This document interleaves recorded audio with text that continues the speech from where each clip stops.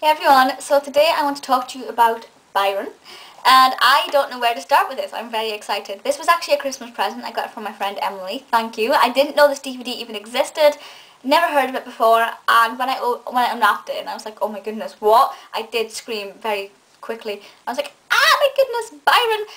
And I didn't watch it until yesterday. Yesterday's date was the 1st of January. Don't know why it took me that long. I just wasn't really in the mood to watch it, which is bizarre. And this is actually a BBC adaptation. I assume it was televised, and it is a 15.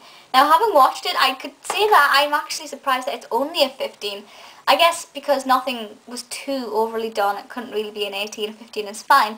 But it's a lot heavier going than what I thought it was going to be. And it is quite long also. It's 2 hours and 25 minutes, I believe, but it's in 2 parts. So I imagine when it was televised, part 1, an hour and 15 minutes was one day, an hour and 20 minutes for the second part or something like that. On the next day I realised the numbers don't quite add up there, but I'm an English student, I don't do maths.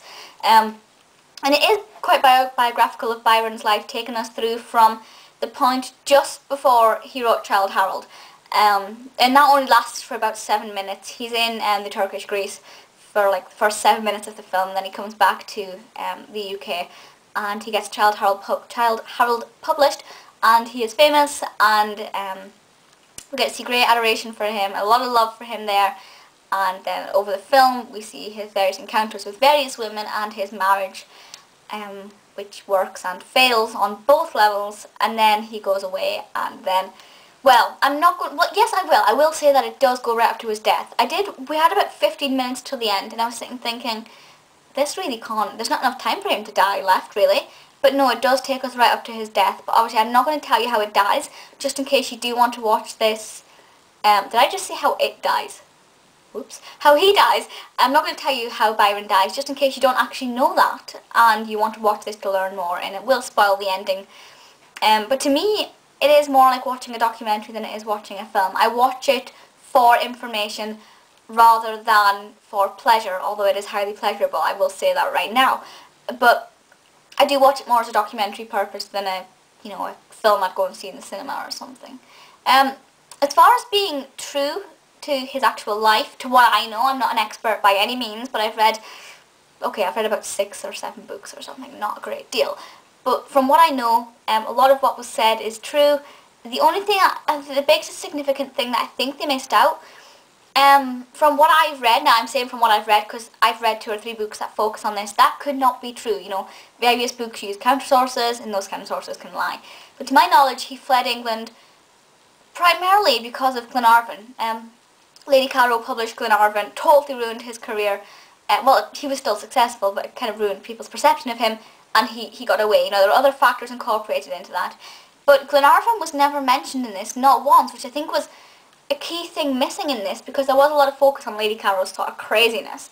I will talk about a specific Carroll scene in a moment, which I loved. But I felt that was quite something significant that they didn't mention. But other than that, I think most of the key things... Also, yeah, they didn't really mention that much of his poetry. There was obviously heavy focus that he was a poet, and his various actions came about because of his love of poetry and the fact that he was a writer. But we didn't hear much of the poetry. The only one that was really talked about by name was Childe Harold. Nothing else was really mentioned. There was no sightings of his other poetry.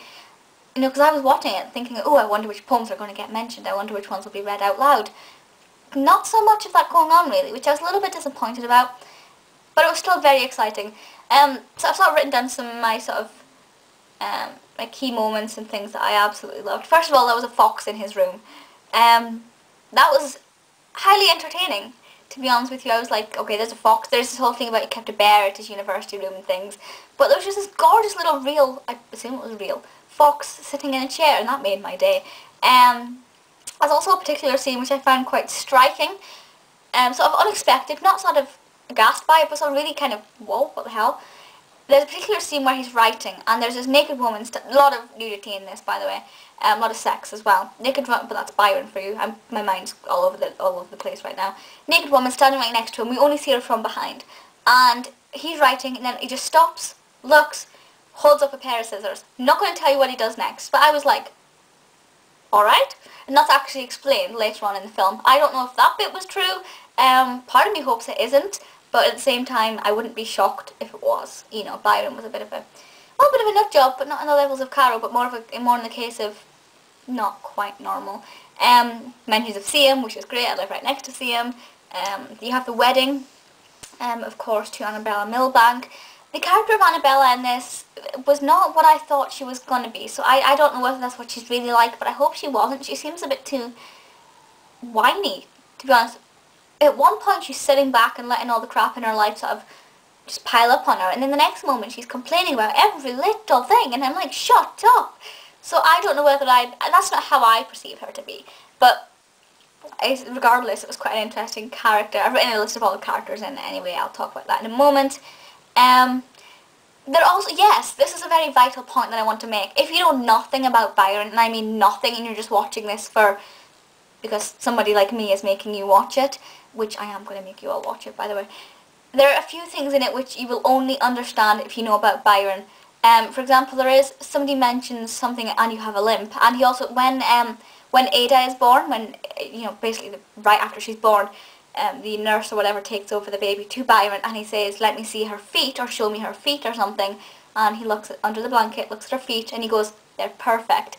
And now, if you didn't know that Byron had clubfoot, well, one, you're not going to understand that reference really. So there are certain elements in this where you have to know a little bit about Byron to be able to relate to them, because if I didn't know that, I would have been like, why has he got a foot obsession or something? So there are certain elements of this where you do need to kind of know a little bit, but not a massive amount. So it's not really a problem if you don't know anything about Byron, but I definitely think it's targeted at Byromaniacs and people who know a little bit about Byron in general, you know. So that's not really a massive problem. Also, we have a lot about Allegra in there towards the end as well, but not to the extent that I thought it was going to be. Allegra is Claire's child, Claire Claremont. By the way, Claremont is pronounced in 3 different ways in this. It's really peculiar. I can't really... the emphasis is on the way I say it, Claremont. Somebody says Claire Claremont with the emphasis on Claire, and there's another way, but I can't remember, but I just found it quite fascinating that in one film, one surname is pronounced 3 ways. Really weird. Okay, so we have a list of characters here, which I thought was really exciting to have in here. John Murray was in it, who is like the best publisher from the early 1800s. He published Austen's books as well, and a couple of other famous names. Lady Melbourne, of course, character in this I found very annoying, but very enjoyable to watch. Millbanke, of course, and Lady Caro. Lady Caro, there is one scene where Byron basically tells her to, I'll keep my language mild in this, but he basically says, go away, but in a bit stronger. And she has the biggest hissy fit in the world. I'm like, I wasn't expecting that. It really makes the character, well, it makes Lady Caroline seem a lot more insane than what I personally felt she was. So I don't know whether I want to look at her at that level of insanity. But then that's what I'm saying, so they didn't go on and talk about Glenarvan, which I thought was a really big substantial thing there to bring Caro back, because towards the end she kind of fizzled away and wasn't that vital in it. So I thought they missed a trick there, but never mind. Augusta Leigh, of course, she played a vital role in this, a lot more so than what I believed her to be from what I've read as well, in the sort of the destroying of Byron's marriage with Millbanke there. Shelley was in this, played by Oliver Dimsdale. Oh wow, I've never been attracted to Shelley before in my life, but in this, oh my goodness, he's more gorgeous than that. He doesn't much look like Byron there. Jonny Lee Miller, is that his name? Yes it is, I knew I'd question that.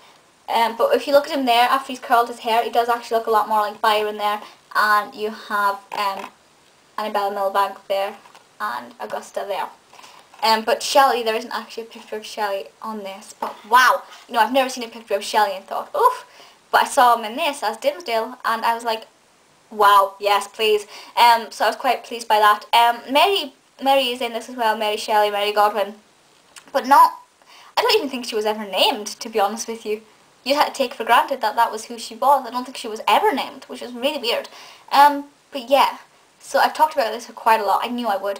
I love this, every aspect of it. I watched the first part, then went and, what did I do? I did something else in between, then watched the second part. So I basically watched it straight off, and I love it so much. Thank you so much to Emily for buying me this, and at least, you know, even if she just told me about it, I would have been gobsmacked that it existed. I love it so much.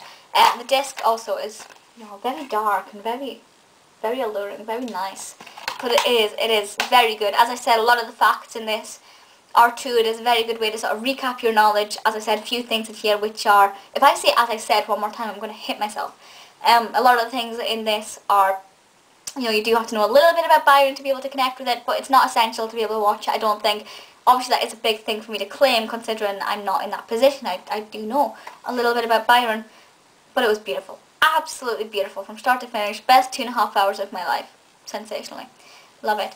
Do go and check it out. This is on Amazon, couple of pounds, not overly expensive. Go and buy it. You will love it, I promise you. And if you don't know who Byron is, head to Wikipedia. Most of the stuff on Wikipedia from what I've read about Byron is fairly true. Head to there, recap by watching this. You will love it, promise you. Please let me know your thoughts, and I'll see you all next time. Bye!